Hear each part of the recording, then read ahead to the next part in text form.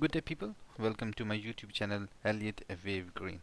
In today's video we are going to analyze gold and silver. We'll have a look at monthly trend and then we'll also zoom in to see weekly or daily trend. Here in front of you is our example from last week analysis. In our previous analysis I forecasted that gold will go up and then we did see some price action going in the similar direction. So we'll discuss more about gold and silver in the following discussion here. Let's have a look at the chart of gold and silver. Before we can go ahead on and discuss the daily chart, I want to go and discuss some monthly chart price movement. So we all know that as per Elliott wave analysis, all 5 wave structures are followed by 3 wave structures. So I'm clearly looking at the 5 wave structure, and most of people are actually agree that this is a 5 wave structure and then it should follow by a 3 wave structure. The main point of discussion is that either the 3 wave structure has completed over here. If it has completed over here, then we are in a major bull market. And the point here is that first of all, there are a couple of points. First of all, the time frame for this is too short as compared to the previous impulse wave, so this looks too short as for a correction. The second point is, if it is a correction, then if you look at the price analysis, price is not agreeing it. Don't look at the just waves, just look at the price behavior. As we created a new top, prices has reversed.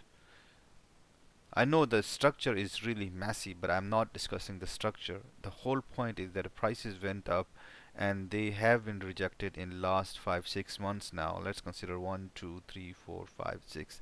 So last 7 months the prices have been rejected. If it was some sort of accumulation pattern, then the prices would have continued, fallen back and created some accumulation pattern on top of previous top, not rejected and then came after, and then this is actually creating a distribution. So I don't believe this is an accumulation of the fund. This is actually distribution of the positions, of the long positions.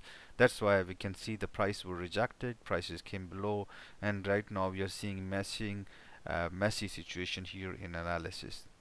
So in order to look at this messy situation, we have to zoom in. There is still no very clear price pattern if you look at a monthly time frame. I would give one example right over here. We had created quite a good strong, it's been going on for a while, right?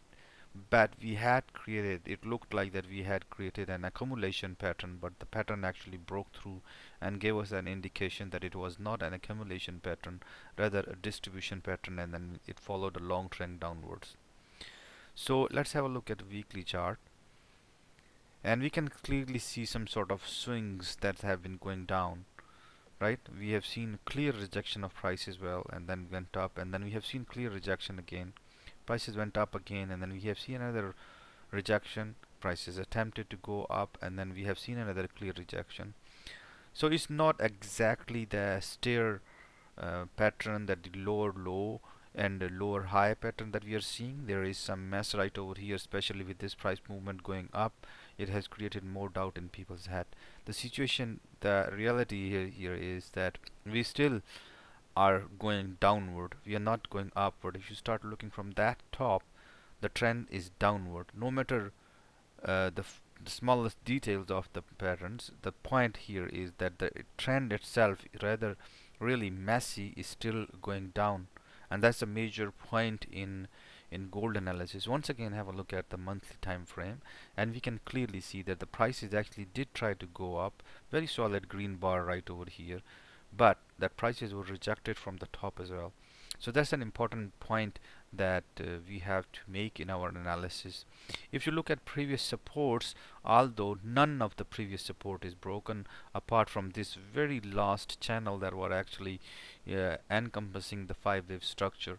So apart from this small degree channel, we have not seen any solid support. Especially if you look at the horizontal support, this region is very important for for the initial price action to confirm. Then this comes a very important level, but if you look at them, they are quite far.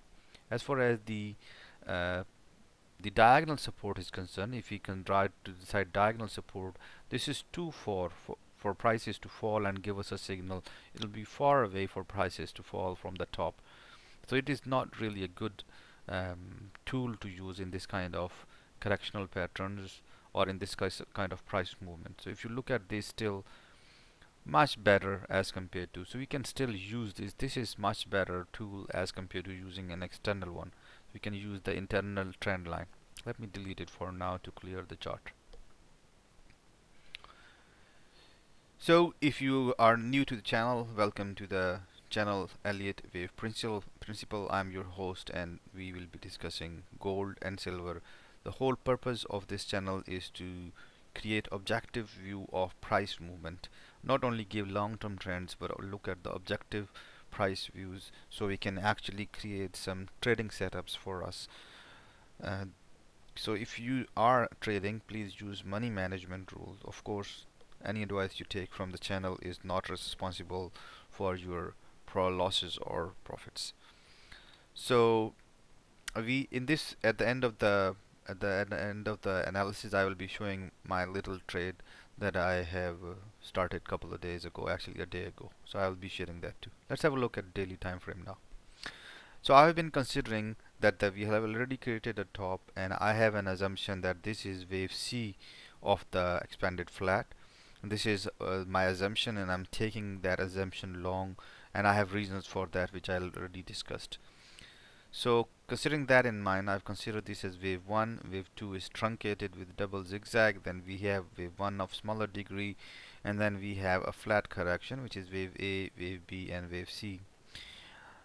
And then we have seen another 5-wave structure. Within that 5-wave structure, if you look at it, within that 5-wave structure, we have seen wave 1, wave 2, wave 3, wave 4, and then wave 5. And then after that, we have created a massive expanded flat correction. That's what I'm expecting it. So we have wave A, wave B, and then wave C right going on.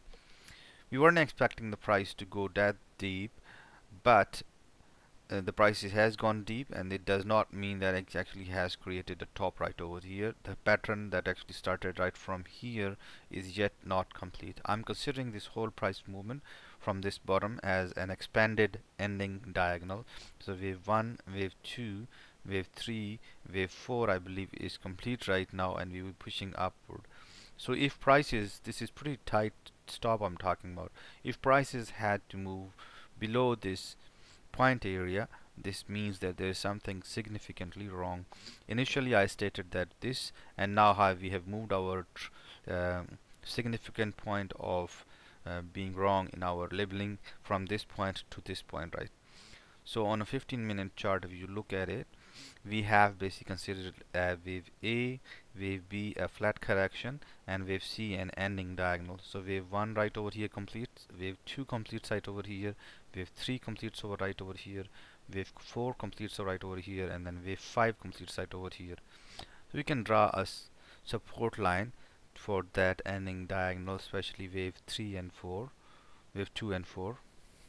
And we can see that the prices have actually jumped up pretty sharply, as they are expected to do from ending diagonals, and then we have find the support and prices have jumped up again.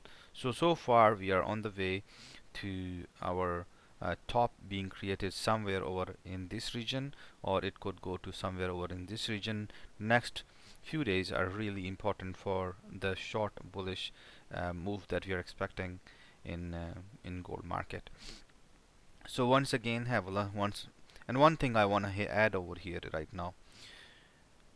As far as Elliott wave concerned, my own trend of my own style of analysis, that I look at 5-wave pattern and a correction, and then move on.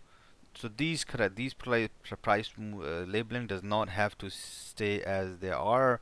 We'll have to probably readjust them a bit in the future. So in next few days I'm bullish on gold and silver. If you are actually thinking that this content has some value, please subscribe, because the prices movements do occur during the middle of the week, and then I share my content during mid of week as well. So if you want to take benefit from it, or if you want to see my opinion, please go ahead, push that thumbs up button. It helps YouTube to provide this content to like-minded people who can actually see a different opinion from what they have. Let's have a look at silver. I want to see the larger price movement. I will have discussed the larger price movement first, and then we'll discuss. So if you look at the bullish, a huge bullish move made by silver, it looks that we already have completed the bottom for silver market.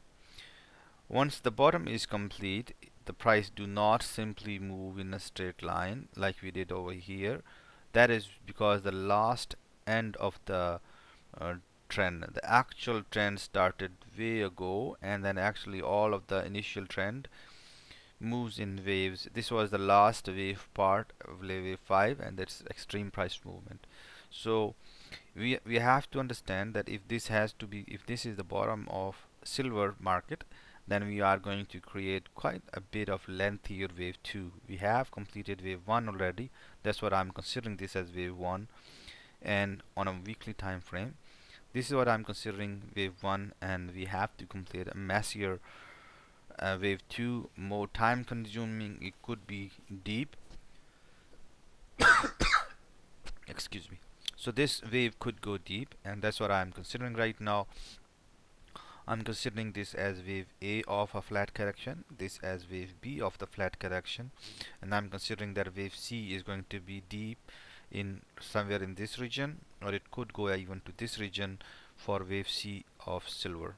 Let's have a look at daily movement, 4-hourly movement. Alright, so I'm considering this as a small 5-wave structure. On an hourly chart is much better. I'm considering this as a 5-wave structure. This is small degree wave 1, small degree wave 2, small degree wave 3, wave 4 right over here, and then wave 5 right over here. And then we are expecting that price would go up. In my previous analysis, previous weekly analysis, silver was trading somewhere around here, and I did forecast that we were seeing prices movement all the way up. Prices did move up, but it managed to create some correction, which is giving an indication that this is not an expanded flat. Wave A, wave B, and wave C, this is not the case which you are considering initially. So we have to come up with alternate wave count for silver. So I'm considering this as wave A, this as wave B, which seems clearly double zigzag. Let's have a look on a 15-minute chart to explain you. So I'm considering this as a single zigzag, a correction, another zigzag, and I'm expecting the prices would follow right over here. In my couple of days ago's analysis, I clearly indicated, actually on Friday morning, that we were to see a small price movement downward and then upward. Then we have exactly seen that. So I'm expecting in next few days that we are going to create wave C of the zigzag pattern. We already completed wave A, we have completed wave B, and then we are to create wave C. So if you want to have some guidelines on how to trade that, so you can use the channel, which is pretty awesome at this level. So this, you can use this, and then we have wave 2 right over here, and then this wave 4 right over here, and then wave 2 right over here. So if you look at it, this actually comes in that region area, right? So this actually probably looks a good price target zone for silver to be in next few days. So once again, if you think that my content is may have some value, please push that thumbs up button. If you put thumbs down, that's really helpful too. Comment that how did you like analysis, or what else you're thinking, and it's good to have a different voice. Thank you so much. Have a good one, and bye bye.